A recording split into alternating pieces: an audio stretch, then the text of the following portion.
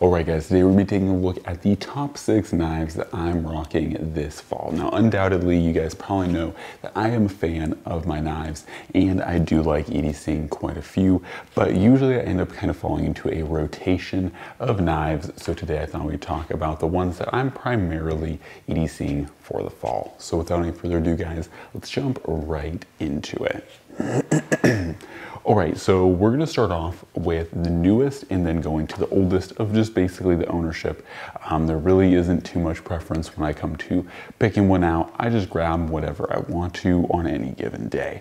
But let's start off with the newest of them all. So the first one up is going to be the Emerson Bulldog. I was pretty excited when I first picked this guy up because a lot of my YouTube followers or subscribers definitely really dig the Bulldog. They immediately knew what it was, and I thought that was pretty cool because I feel like the Bulldog is one of Emerson's lesser known or lesser common kind of models. Certainly not as popular as like the CQC7 or really any of the CQC family for that matter. However, the Bulldog is pretty cool. Bulldog is essentially what I would kind of say a hybridized version of, or a kind of like hybrid between the CQC7 or like a mini CQC7 with that blade shape and a kind of almost Emerson Commander or mini com with the handle shape. And what it ends up being is a knife that is super pointy with that Tonto styled blade with a very nice straight,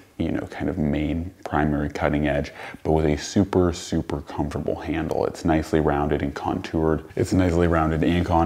And it looks just amazing. So first one up, like I said, is the Emerson Bulldog. This is the newest addition to my collection as a whole, but also it is just a really cool knife. And I'm really enjoying and kind of playing with the fact that this is my first Emerson to have a full-on chisel grind. So what I mean by that is, as you guys can tell, this is a full chisel grind. The non-show side of this has absolutely no grinding done to it. There's not even a micro bevel on that flip side. So most of my Emersons are what you consider V-grind chisels. So that means that they still technically have a, grind on the opposing side. As you guys can see with this Commander, you still have a grind on each side, but the cut or the non-show side does not have a bevel. So anyways, that is a more typical styled Emerson, but let's jump into it. So this one, of course, like I said, is my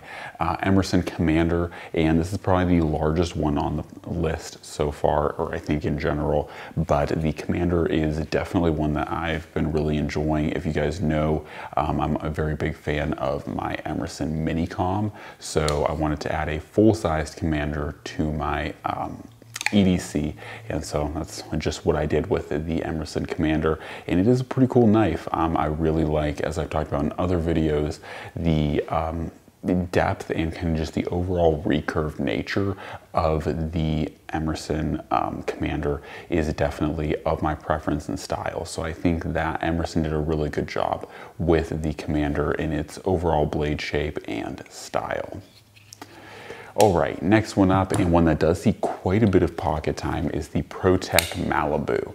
Now, this is a Blade HQ exclusive edition. This one is entirely blacked out, as you guys can see there, and this one is pretty darn cool. It's in CPM S45VN, which I feel like is a steel that doesn't get as much love nowadays, but it is a really venerable and still very high performance steel. Once again, a lot of people want to talk about MagnaCut, CTS 204P, M390, 20 CV, but CPM S45VN can definitely keep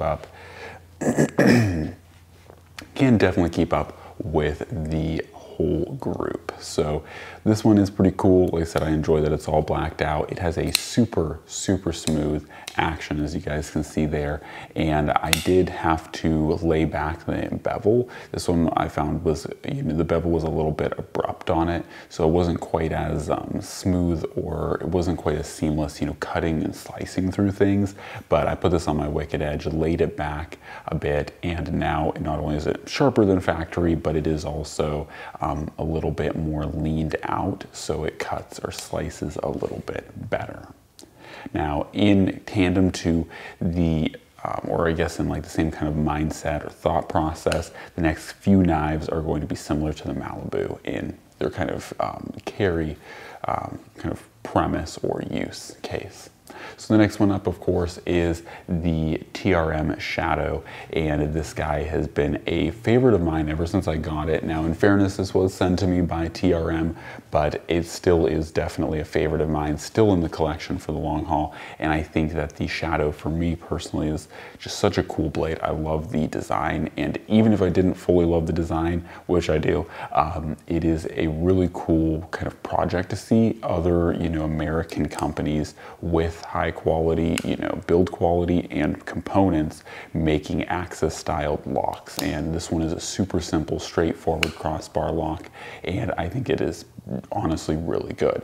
Now they are starting to diversify the shadows. This was still back, or I got this one back when they were only making them in black G10. They now make them in like brown micarta and I think red micarta, a handful of other handle variations and stuff. But overall, the Shadow is a really cool blade in my opinion, and once again, very much to my style. I love that you can choke right up on that blade, really get close to it, gives you a nice wide sweeping belly for doing whatever slicing tasks you need. Not to mention, I think this is the thinnest blade stock of all the blades on the list, so it is very, very, very slicey.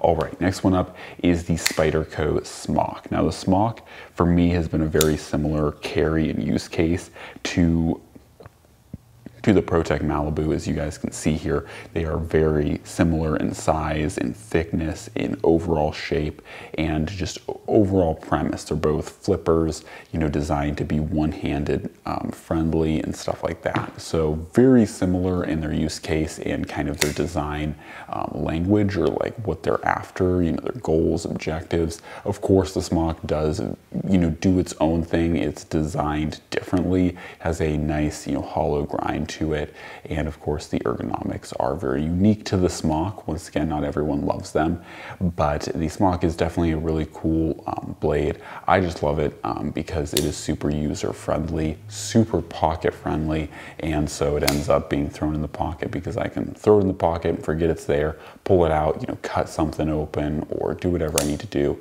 swing it closed, put it back, right? So that's what I really enjoy about it. I also like that it's just a different knife, right? Like, it's a button lock in a way, but it's really more of a compression button lock. And so I like that it's different. I like that it's a unique knife. And yeah, it certainly has its own way and kind of design characteristics to it. So it's a very cool knife. I really enjoy the Spyderco Smock, and that's why it ends up in the pocket. Now the last one, I have to say, was a little bit contentious because I wasn't sure which one really to include, because a lot of my Chris Reeve knives, whether it's my Sebenza, my Kosi, or my Umnumzon, they all spend a good amount of time in my pocket. I ended up throwing the Umnumzon on here because I have a soft spot for my Umnumzon, and it is a cool blade for sure. But really all of my Chris Reeves do spend a decent amount of time in the pocket. And that's because I think that CRK knives are just really not just pocket friendly, but very user friendly. They have high hollow grinds that just absolutely cut like a laser beam. So for me, I love that. I also love, as you guys can probably tell if you've seen my collection, I am definitely a fan of Tonto styled blades by Chris Reeve. I think that, a lot of people get Umnumzons in the harpoon styled blade, and that is a cool style, don't get me wrong, but I love the way Chris Reeve does their Tontos. The whole design to it's very cool looking. It's, once again, maybe not quite as functional as, say, this Tonto on the Bulldog, but it is a different and unique style of Tonto that I think is at least fun. At least fun and enjoyable. So, definitely different styles of Tonto, but still, once again, very sharp, very piercy, but I definitely think it looks very stylized on the Chris Reeve. So anyways, that is a look at these 6 knives that I've been carrying the most this fall. And of course there are others, and I'm sure there will be others as well. As you guys are probably well aware, I do love just collecting knives, using knives, owning them. So for me, it's kind of hard to just choose like 1, 5, 10 knives to carry. Oftentimes, I'll make like a list of 6 knives, and then the next day I'll carry, a Hinder or a Strider provider, or I'll feel, you know, fancy and carry, you know, my Heretic Manticore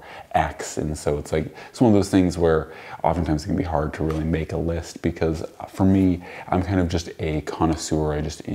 I carry knives, own knives, and enjoy them. And so for me, that means that I kind of don't have a super, you know, like cohesive unit of knives that I'm going to carry. So I do get it for those people who do, you know, have like their top 5 knives or their top 6, or they have like a 3-knife collection kind of thing. For me, that's probably more similar to, you know, like watches and, you know, other things like that, where I'm less necessarily interested in them. So I have a handful that are very functional and meet my needs, and then, you know, don't really have any excess.